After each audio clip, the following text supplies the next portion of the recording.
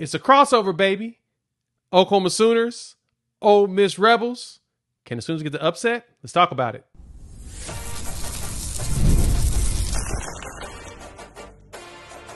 You are Locked On Sooners, your daily podcast on the Oklahoma Sooners. Part of the Locked On Podcast Network, your team every day. We are back in Thunderdome with Jay Smith, the co-host of Locked On Sooners with John Williams, who could not join us today. You know, Jay, I just need to know, honestly, I was telling people on my show all week, I genuinely like Oklahoma. I have no animosity towards Oklahoma whatsoever. So ease my mind. What happened to Oklahoma this year? Everything did not line up the way that we hoped. When you lose 5 wide receivers and you go through like an assembly line of turnover on your offensive line from injuries, because you get both of your offensive tackles drafted in the one in the first round, one in the 7th. You have a few of them transfer that probably should have transferred 2 years ago, but you were being nice. You didn't pull a Coach Prime and kick everybody out. You decide to give everybody a chance, and then you have to refresh that with a bunch of young players. So young offensive line, 5 wide receivers go down, and then you start your true sophomore quarterback. Everything bad just lined up all at once on one side of the ball. Defensively, we're not bad. It's just the defense can't be as good as it can be because the offense keeps putting it in the worst situations possible. Yeah, there's a lot of interesting things that people can take away from this ball game. Now, Oklahoma's offense this year, if you look at most major stats that involve the offensive line, they are south of 100. Yep. Even sacks and all of that stuff. And with Ole Miss being at the very top of that list and second in the country on defense, you have to figure that if Ole Miss scores 24 points in this game, it's night-night. So you have to 24 is too much. 17. Because if you think about that, Brent Venables would probably want to have a game plan similar to what Kentucky did against Ole Miss and try to keep the ball for 40, 45 minutes of the game and hold on and wait for Ole Miss's offense to get greedy and make a mistake, and you can kind of take advantage of that. But this is what I noticed against South Carolina, and I don't know if Oklahoma fans noticed it or not, but Seth Littrell was out there trying to run tempo with the offense exactly like that. He was trying to do this tempo stuff. And if you do that against Ole Miss, they're going to score 50 in that game. They just are. I don't care how good your defense is. Joe John Finley is from the Jeff Lebby tree. He's followed Jeff Lebby all over his career. I figure that Oklahoma is at least going to try to do some of the stuff that Jeff Lebby would have done at Oklahoma. You're going to see hitches. You're going to see bubbles. You're going to see screens. You're going to do what you can to protect that offensive line. But he's also probably going to run tempo.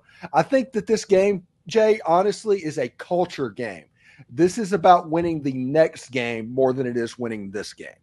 Yeah, it kind of feels that way too. For Oklahoma, the big thing is when you replace your offensive coordinator, sometimes you kind of wonder what the locker room feels from that. Is it a sigh of relief? Do they feel hurt that they got their coach fired? What kind of the pulse is from that room? And honestly, that's what we're going to find out. Now, traditionally, when a team makes a big change from staff, they usually come out and play a lot different than they did the weeks before, because that's usually sparks a new energy. That's now what we're trying to anticipate and see how this team responds to a new play caller.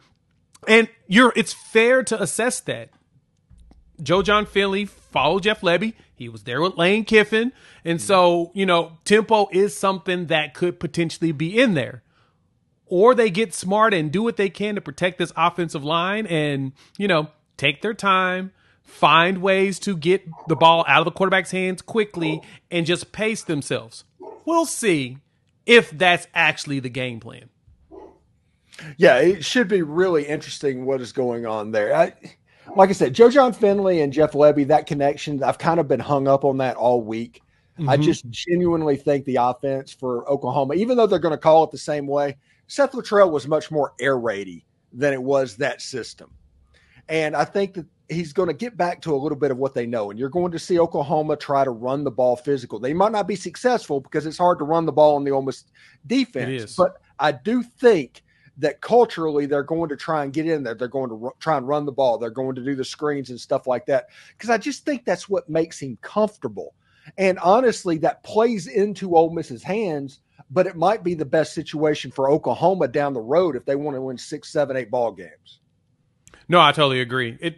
The Sooners have the physical players to do it. We have the size. I mean, offensive line wise, we were averaging like 315 pounds. So we have big bodies. It's now all about going out there and physically pushing people around and making it happen. And for me, I just need to see them do as much as possible to get away from Walter Nolan. I consider him the best player in the country, even at the defensive line. Dude is legit. And we know that he's going to get drafted this year. Thank goodness. I'm sorry for you guys, but thank goodness for us that we won't see him in Norman next year. But overall, your defensive line is really, really good. I mean, the defense itself is good. The bigger thing for us is not only when it comes to protecting Jackson Arnold or if Michael Hawkins comes back in, the biggest thing is protecting the ball. I need them to not turn the ball over, which has been a problem the last few games. Well, actually this season on offense. Defense will go out there. They'll cause turnovers. We had one of the higher turnover margins up until like the last 2 weeks where we started giving the ball right back. So if we're going to see any type of success, keeping the ball is going to be most critical. And then taking it away. That's the one thing our defense is really good at. Taking the ball away. We're going to have to lean in on that very heavy. If you look at the South Carolina score and everybody sees that 35-9 and they're like, wow, South Carolina really handed it. Well, if you take away that disaster 6 minutes that Michael Hawkins had at the beginning of the game, it was 14-9. It was a good low scoring football game. And I think that Ole Miss fans need to keep that in mind. It was a true freshman having a true freshman game is the reason that game happened. And I told our fans the same thing. I said, look, when Michael Hawkins goes in here, you're going to have to give him some grace. You're going to understand there's going to be a lot of true freshman moments. And then you may see some senior moments where he just steps up and does something big. He had a lot of true freshman moments there. And Jackson Arnold had that against Tennessee. We force a fumble. What happens? He gives it right back. We force a fumble. What happens? He gives it right back. Luckily, that game only finished at 25 to 9 or 10 or whatever that score was. I can't even remember at this point. But the South Carolina game, that was done within the first 3 minutes of the game. It's 21-0. It's just awful. That entire 6 minutes was just so painful. And now that Seth Luttrell is no longer with the team and calling plays, I'm hoping that we do things to scheme the offensive line a little bit of extra time while also giving the quarterback the opportunity to get rid of the ball as quick as possible. I think there's opportunity there, but that's the only way that we're going to see success and not get destroyed because Ole Miss, your defensive line is pretty good. Thanks for tuning into the Locked On Ole Miss podcast and the Locked On Sooners podcast. We're sitting here talking about the game this Saturday. Lots of stuff to get into, including players to watch and things like that whenever we come back. Stick around. Prize Picks is the most fun I've had playing daily fantasy sport this football season. And the best way to get into action is with Prize Picks. And the best part, they're available in 30 states, including California, Florida, Georgia, and Oklahoma. So you can get in there now, sign up today, and get $50 instantly when you play $5. You don't even have to win your match. You'll get the $50 bonus. It's guaranteed. So, like I'm looking at it today, you've got Ashton Genty. Do you think he can get more than 193.5 rushing yards or less? What about Garrett Nussmeier? 284.5 passing yards, more or less. You can pick those. That's what I did. So go ahead, download the app today and use code LOCKEDONCollege to get $50 instantly after you play your first $5 lineup. Prize Picks, daily fantasy sports, made easy. Let's talk about Home Field Apparel, the premium collegiate apparel company based in Indianapolis. They are hooking up all of the collegiate fans out there with some awesome gear for your favorite team. As you can see, I'm rocking my Oklahoma hoodie as we're getting closer and closer into true football weather. Now, because of that, Home Field Apparel has some cool boxes out there. They got football boxes that includes a 3 never before seen items. They've got bomber jackets, they've got coaches jackets, all of that. And in those boxes with those items that's never been before seen, they're curated to survive the entire season, all season long. And if you get one of their platinum boxes, you'll get a new hat on top of the 3 never before seen apparel. And you'll also get a platinum VIP card, which allows for you to get 20% off and early access. That way you don't miss out any of the sold out items for your school's release throughout the entire 2024 season. Go check out Home Field Apparel. Go to homefieldapparel.com. Use our code Sooner24 to get a discount on your first order. Again, check out Home Field Apparel. Our code is Sooner24 to get 15% off your first purchase. All right, we're back in Thunderdome. Jay Smith from Locked On Sooners here. I'm Stephen Willis from Locked On Ole Miss. And let's get into some players to watch in this game. And I've seen some rumors, and there's a ton of rumors right now floating around. I mean, your MASH list is, I think I made a joke about a show a couple of weeks ago. It was like a casualty list from the Battle of Antietam with as many players that are hurt. It's crazy. And I saw that Gavin Sawchuk might be the next victim. What is the story with him? Yeah, Brent Venables mentioned on his most recent press conference that Gavin Sawchuk was going to be available to play against South Carolina, then strained his quad before the game. So it appears that there's a possibility he's going to end up on this availability report. And you're recording this right before it, but you'll see the first availability report. It'll be posted all over the interwebs, and there's a chance he'll be on there. Hopefully we'll see Deion Burks down from questionable to probable. He was dressed out to play in the South Carolina game, and he was moving around. It looked like he was doing good, but he's been dealing with a deep thigh bruise, I guess you could say. Something says soft tissue injury, and to me, that sounds like a deep thigh bruise if he's been gone this long. And that's one of those injuries where you don't really see it, but you feel it. And I have a buddy, and I talked about this on my channel, on my channel on Fair Sports, and I have a friend of mine whose son plays rugby, and he had a deep thigh bruise.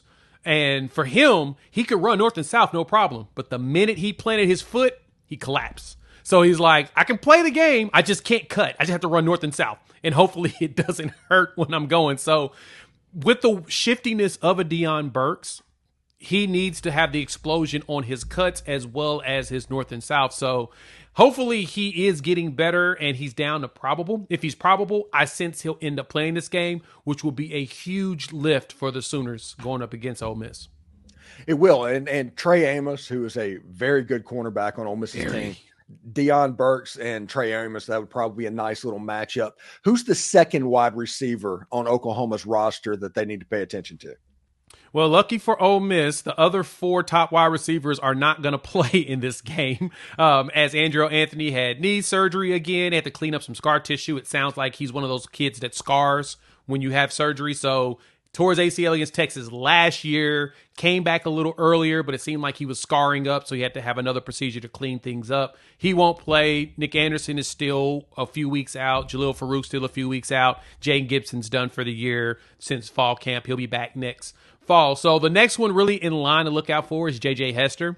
He's been one of the more consistent wide receivers, and I say that as in he's had some drop problems, but at the same time he's also caught some big plays. 6'4", 200-pound wide receiver. He runs a 4.4 40 whenever the ball is thrown to him deep. You got him, and then you got Brendan Thompson, who caught a deep pass against South Carolina to give a little bit of a spark. 5'9", 5'9" wide receiver, about 190. He is also he runs like a 10.2 in the 100, so he's really fast. So I anticipate we'll try to launch some passes deep, get in there, quick 3-step drop, boom, and just throw it in the air and let the wide receivers run underneath it. I do sense we'll see more of that in this game because Jackson Arnold has appeared to get more comfortable with doing that. So with Brendan Thompson, J.J. Hester, that's your ones. And then you've got Jacob Jordan, the true freshman. He's a walk-on, and he does a really good job of finding small pockets to get himself open to where the defense isn't too much around him. So Jackson Arnold can kind of dump it to him. And then you got one last person, true freshman, Zion Kearney. He's a bigger receiver at 6'1", 200 pounds. He's one that I'm hoping we see a lot more of. He's got nice size, and he has the capabilities of being a number one. We just got to get to that point of him playing like that. And I think if he plays over the next few weeks, in which I hope he does, he'll have that opportunity to cement himself as a true threat going into next season. On the Ole Miss side of the ball, I mean, obviously Jackson Dart, everybody knows about that, and everybody knows about Trey Harris, and that's going to be the focal point of the offense. But I think the major thing to watch for is how Ole Miss distributes their running back carries. Ulysses Bentley ran for over 100 yards against LSU. Henry Parrish had 2 weeks to get healthy. He was kind of beat up in the game as well, so the running game could look significantly different. And the question that Ole Miss fans are looking for is the usage in the middle of the field with Caden Prieskorn and Daquan Wright, and even moving potentially Juice Wells into the slot or Caden Lee. If that would happen, it could potentially open up that offense. And listen, Oklahoma has a legit defense. They're second in the country in sacks or something like that with 27. And Danny Stutzman's a really good player in the middle, and I think Billy Bowman is on the back end of the defense. Yep. Him and Jackson Dart know each other very well. I got to interview Dart at SEC Media Days, and they were going back and forth picking at each other, and I asked Dart if he was ready for him. He's like, oh, yeah, we like to banter each other. So I'm pretty excited to see that matchup. Yeah, and they probably know each other because Jackson Dart visited Oklahoma. It was Oklahoma and Ole Miss for his transfer period. So they probably actually, who knows? Billy Bowman might have showed him around Norman. Who knows? But fair point. Yeah, those are really big players offensively. But I think the defensive line against Oklahoma's offensive line are going to be the story of this game. So if you 100%. want to look at it, Ole Miss, I think they're 20.5-point favorites at the moment, which is absolutely unreal that Ole Miss is a 20.5-point favorite over Oklahoma, even thinking about what we were coming into the season as. And the over-under is only like at 48.5. So they think the game is a 35-14, 34-14 type ball game. Yep. I genuinely think that if Ole Miss's defense plays the way that they can play, especially that front seven, which is really, really good, I don't see how Oklahoma scores 7 or 14 points in that situation. We're all in the same boat. Everybody at Oklahoma thinks the exact same thing. We're curious to see if this team can actually score points right now. We've just not done a very good job of it over the last 2 weeks. We've scored, 12 points in the last 2 games combined since the Auburn win on the road. It's just not been good. And so with that defensive front, yes, I'm concerned. I think South Carolina has one of the best defensive fronts in college football, especially at the edge. I think people really sleep on how good they are defensively just because of some of the offensive woes that they have a tendency of having. For us, the big thing is going to be not only double teaming those big defensive linemen you all have, but getting rid of the ball quickly. If we can get rid of the ball quickly, I think we have a chance of putting up points. The question is, can we get rid of the ball quickly? And until we actually see it in action, nobody's going to believe it. Can we? I mean, we were able to do some stuff on Auburn at some point, but the question is going to be just how dedicated will Ole Miss be from not only the opening snap, but through the fourth quarter of trying to demolish the offensive line. If they're trying to demolish the offensive line the entire time, the motivation is there and you start to go into your 3 deep of being able to push because we're getting later in the season. So, fatigue factor does kick in for everybody. If the dedication is there, it's going to be a tough day. But with the new play caller, new scheme mindset, more so leveraging plays that your strengths are at, Oklahoma has a chance to put up some points, but they've got to show us before anybody's truly going to believe it. Yeah, and Ole Miss through 7 games, they've given up 1 rushing touchdown this season. Woo! And that was on a play that the ball carrier fumbled. It went into the end zone and it was recovered. Oh, gosh. That sounds familiar. Yeah, it's one of those type deals. That's how Ole Miss ended up losing the Kentucky game, by the way. Fair point. So this is a really, really interesting game. The storyline, the stuff happened on the front 7 against Oklahoma's offensive line. What do you think is the most important thing for Oklahoma? What is the most important storyline for Oklahoma going into this game? The biggest one, and again, it's definitely going to be the offense. Can the offense keep the ball and move the ball? We have the talent there, as we talked about before. If you look at the blue chip ratio, we have the talent there. It's just on the offense, it's all young. Replacing your entire offensive line, we was hoping that at some point they could gel, but it's hard to gel whenever you've gone through 4 centers over a 3-game span to start the season because of health. You were dealing with a lot of injuries. Then you lose one of your transfer offensive linemen, Gary Hatchett. He had shoulder surgery. And that's the beginning of the season. And so now you've got guys slowly coming back, and they're starting to get a little bit more healthy. But hopefully we'll start seeing some of our younger players play also. We've got a few 4-star players that are itching to get on the field.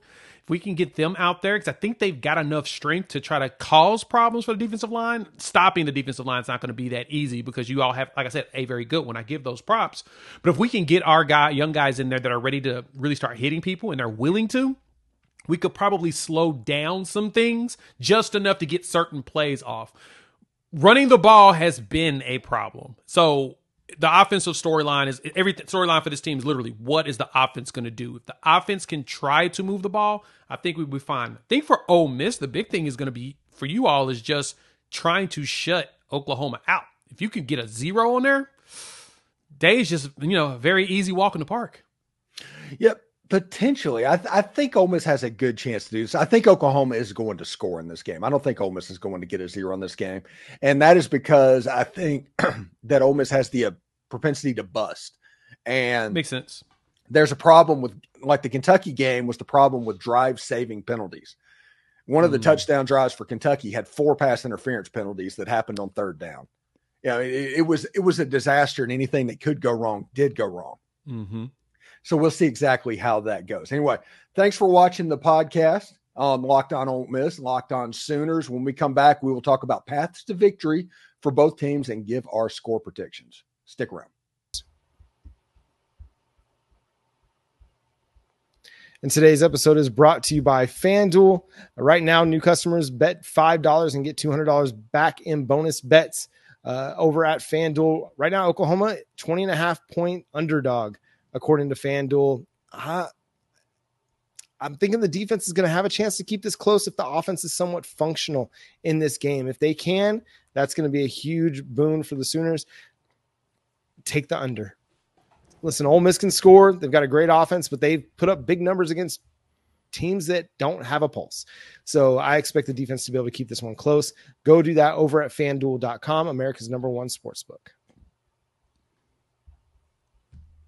All right, we are back in Thunderdome. Stephen Willis from Locked On Ole Miss, Jay Smith from Locked On Sooners. We are talking about the second ever meeting between the Oklahoma Sooners and the Ole Miss Rebels. And Jay, I do want to apologize to all Oklahoma fans because there's no reason this should be an 11 o'clock kickoff. They are not going to get the full disclosure of what the Grove is and what Ole Miss is. They're going to walk away and say, hey, that was great, but I was kind of disappointed. It's like, yeah, it was 11 a.m. If you guys had a 2:30 kickoff or even a 6:30 kickoff, that place would be completely different. But I think your fans should enjoy it. Just know that if you can't get into the stadium, go down to the square. That's a good place to watch what's going on. And there's several restaurants in and around the square where people can eat. So that's what you should look at as well. Okay, I'm going to be in town. I actually fly into Memphis on Thursday night, so I'll be out there in the Oxford area walking around, checking out what the Grove looks like and everything. I agree with you. Ajax Diner. Okay, Ajax Diner. Noted. Written it down. But I agree with you. 11 o'clock kickoff is just so unfortunate. I was hoping that it would have been, the 2:30, 3:30 Eastern, 2:30 Central, or even later. I kind of wonder if they'll be willing to trade the game and move it to Norman instead so that we can really experience what Oxford looks like next season when we expect people to actually be healthy and ready to play. But no, it's going to be fun to get out there and see another large stadium in the SEC. The Auburn environment was great. I don't think there's any type of hexes or voodoo going on at Oxford, is there? No, it's just an old stadium. The stadium was built in like 1911. Sweet. Yeah. Like old stadiums. Yeah. So the sidelines, especially the side stanchions, that's the old part.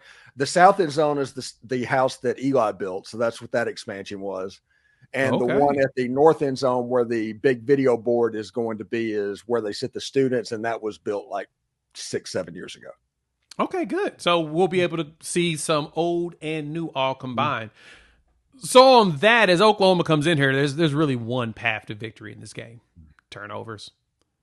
we need to force as many turnovers as possible and minimize ours. Like I said, this defense has been very opportunistic. We've done well in causing turnovers, and we do really good at not allowing too many big plays, except for when we get too aggressive, then we're susceptible to them because we have an aggression problem sometimes. But usually that aggression has helped us to actually, that's why we got 25 sacks this season. We're, third in the country in that. We do a good job of getting the pressure and forcing the quarterback to throw passes they don't want to or throw passes that get tipped. For us, it's if we can win the turnover battle, we have a good chance of keeping the score very, very low. Now, we can do big plays. Like I said, we've got very fast wide receivers. We just got to stop you all from doing your big plays, get pressure, get those 3 and outs on a regular basis, and then hopefully try to get 1 or 2 big plays out of our guys, either a big run or some big catches that can help us to get, in field goal range or, get a score or 2. I hope this score is lower than the score you guys had against Kentucky. That would probably help us a lot. Yeah. And honestly, if the 3 turnovers against South Carolina happened, like I said, it was 14-9. It was right in the wheelhouse of what Oklahoma would have been looking for, but that game was ended because of what happened. Ole Miss's path to victory is getting the offense back on track. The offense hasn't looked right the first 3 games of the SEC. This is Lane Kiffin coming off of a bye week. This is Lane Kiffin going to respect the defense that he's going against.